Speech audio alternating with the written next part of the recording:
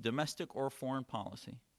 And as much as the response may be from the Muslim American Society and other groups that, well, there are other groups that do that, I might disagree with other faith groups that do that, but the bottom line is the historical context is very different. When you have groups collectivizing under faith, but yet when they go to Congress or the state legislature, arguing law based in reason, not based in scriptural exegesis, where every reasoned argument they have to find somewhere in the text that proves what they're saying is God's word, that's a very different method of argument. That's back to the time that canon law used to be argued in Europe. And the contextualization of where Islamic jurisprudence is today is where canon law was in Europe in the 16th and 17th century. So basically, it is us versus us. The clerics are teaching youth that Western society, secular society, is a-religious, is atheistic.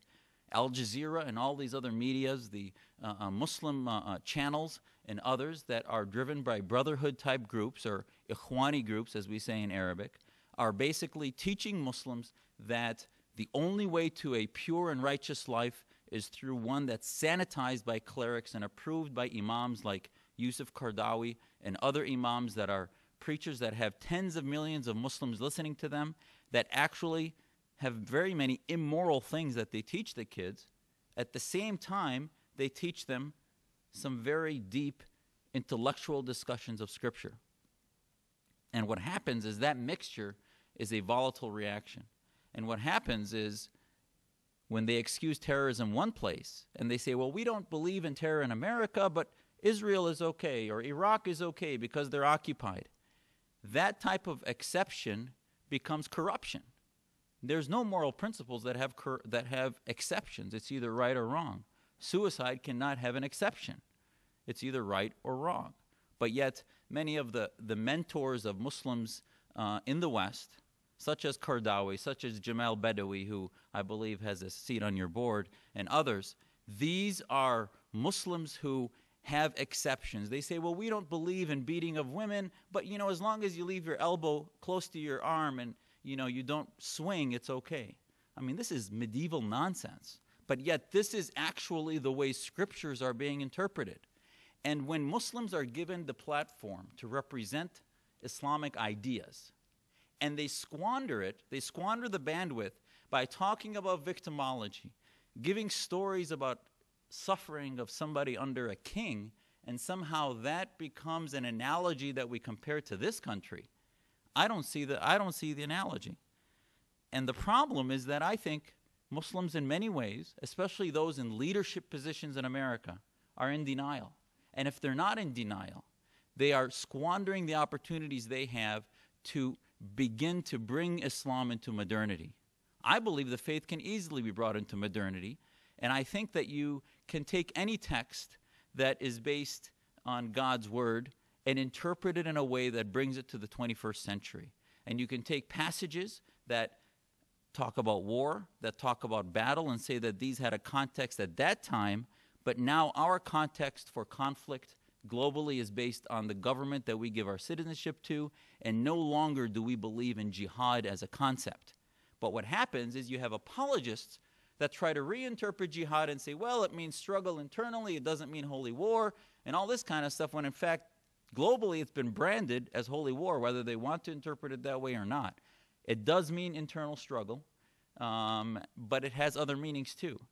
But the bottom line is the reason that term is archaic is because the rules for defining jihad are based upon the premise of the Islamic State. And unless they can begin to set aside the Islamic State, there's no way you could live in a society as a minority without being a hypocrite. Now, they would tell you that as a minority, we follow the laws of the land. Well, imagine that there's a minority living in the West that says that as long as we're a minority, we follow the laws of the land, but if we're a majority, we're going to do a bait and switch on you and change the Constitution to Sharia and change the law to something else because now we have the majority. So this is where youth get confused. And this is where there's an underlying insidious supremacism to Sharia. Now, not all Sharia, there's personal Sharia that guides the way I pray, the way I wash my arms in fasting and my prepare. There's personal Sharia that I don't think is a threat to anybody. But public and governmental Sharia that gets involved and that violates our Establishment Clause is a major threat. And I think you'll find that the majority of Muslims came to this country because they wanted to escape that. And I want to bring you back to my personal story. My family left Syria because the fascist, secular thugs of Syria had destroyed the nation. There was no longer any freedom. Assad had wiped out numbers of towns, and many of the intellectuals had just left. And my family my grandfather had been educated in London, as had my father, and they had an affinity for the West. And my dad wanted to get his medical training in the West, in America. And I was raised believing that I could be more Muslim in this country that had complete freedom to wear or dress or pray out as we want versus so-called Muslim majority countries. Now, the Islamists, those that believe in political Islam, will tell you that, well, that's because there are monarchs and secular fascists running most of the governments. Well, in Iran or in the Taliban or in Saudi, where you have the Wahhabis running the place, there are Islamists running the place. And it's certainly not freedom and liberty. And I think what has been missing is that modern Islam has not evolved because the third path, that third option, has not been available to them. In the Middle East or in the Muslim majority world, it's been a choice between secular fascism of Nasser, Mubarak, Assad, Saddam Hussein, and others, and the Islamism of radical Islamists like Hamas and Iran and the Wahhabis.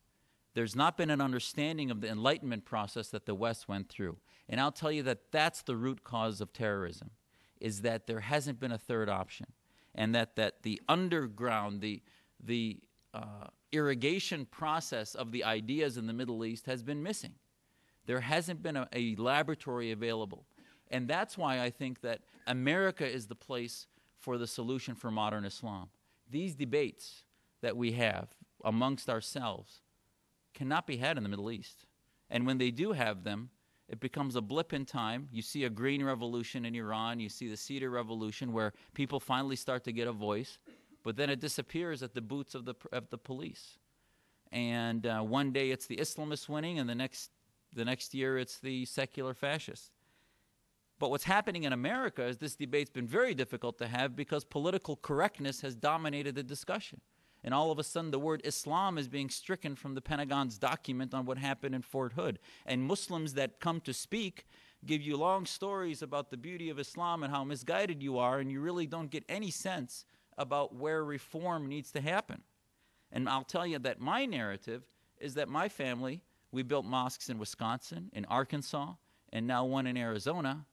Now, they're not $16 million mosques because they were self-funded from this country.